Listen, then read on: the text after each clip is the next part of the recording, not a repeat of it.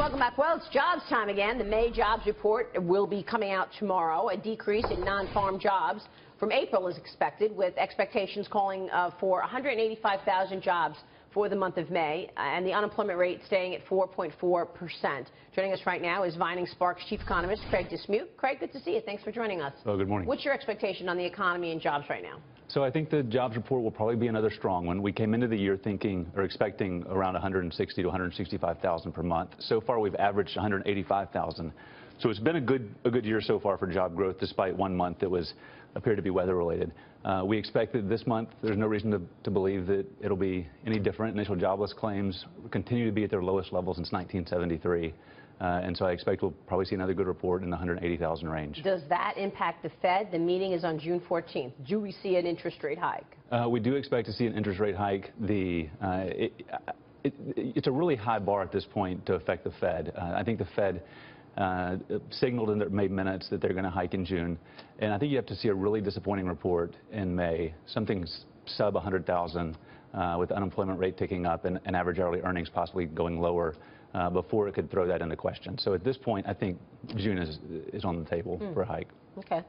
The household survey, which gets very little publicity, but over time, even though it fluctuates month to month, is a good indicator of small businesses being created.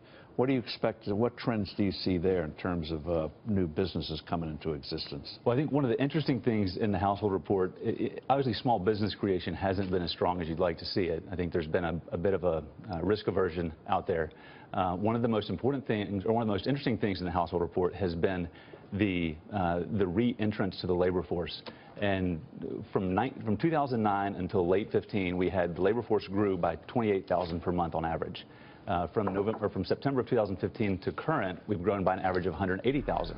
So while the participation rate came down, all the way down to 62.4%, it's now turning back higher, which is one of the reasons the unemployment rate hasn't continued to fall quite as much as would have been expected based on the amount of job creation we've seen. So I'm interested to see if we continue to see people come back into the labor force. If so, I think there's a lot of slack that's potentially out there, as many as 7 million people that could come back in, which would weigh on wage growth. But mean more consumer spending, though. Well, it'd be great, right? We'd have more consumer spending, but the Fed is really looking for wage growth to signal that inflation is going to be steady near their 2% target. So far, we haven't been able to, or they haven't been able to accomplish that. Well, if you cut people's taxes, you give them more money to spend.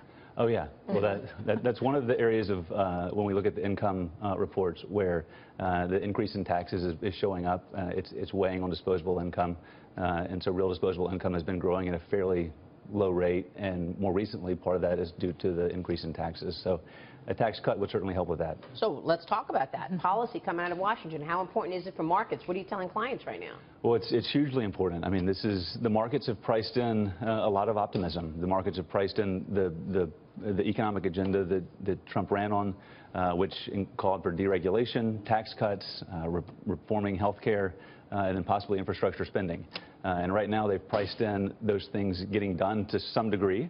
It hasn't been completely priced in, but if we don't see those things get done, if they're unable to get health care done and then subsequently get the taxes, which is where we see the real economic benefit, I think the markets would need to correct from where we are. Hypothetical question.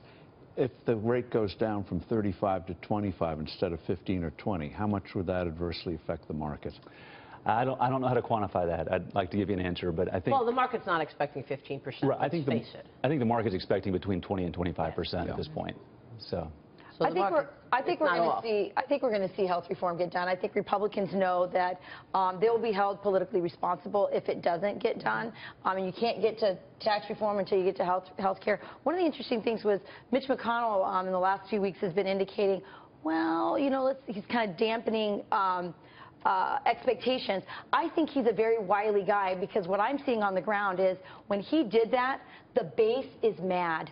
And right now, where I live, there's a lot of activism that you wouldn't normally see on the Republican side after a big win like this. And I think what he's doing is he said that on purpose to get people in the states where there are senators who are, waffling to put some pressure on them from their base. So you think they'll get the policies done? That's healthcare and tax. I hope you're right. I hope I'm right, but I do think it's all on the Senate, so call your senator. And Craig, would you tell clients to put new money to work in the markets right here, or do you want to wait until we get more clarity on this? So we specifically work with fixed income investors, and we think that on the fixed income side, we feel like this is potentially a good opportunity because we think the Fed is going to have hiked 3 times in 7 months. And I don't see going forward them being able to continue at that pace.